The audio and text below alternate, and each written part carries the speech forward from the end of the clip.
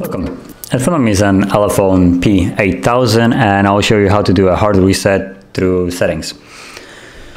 So we'll need to start by opening up the settings actually. And you can see it's right there, the little gear icon.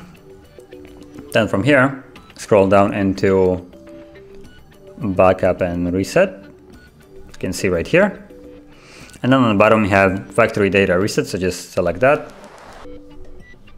And this display is a little bit busted, so okay, as you can see, finally I got it. And tap on reset phone. And once more erase everything.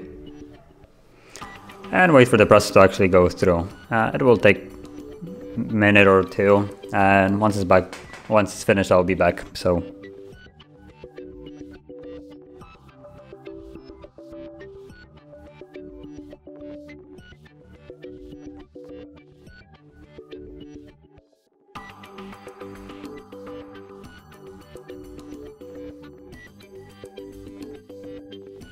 And as you can see now the process is finished and everything has been reset.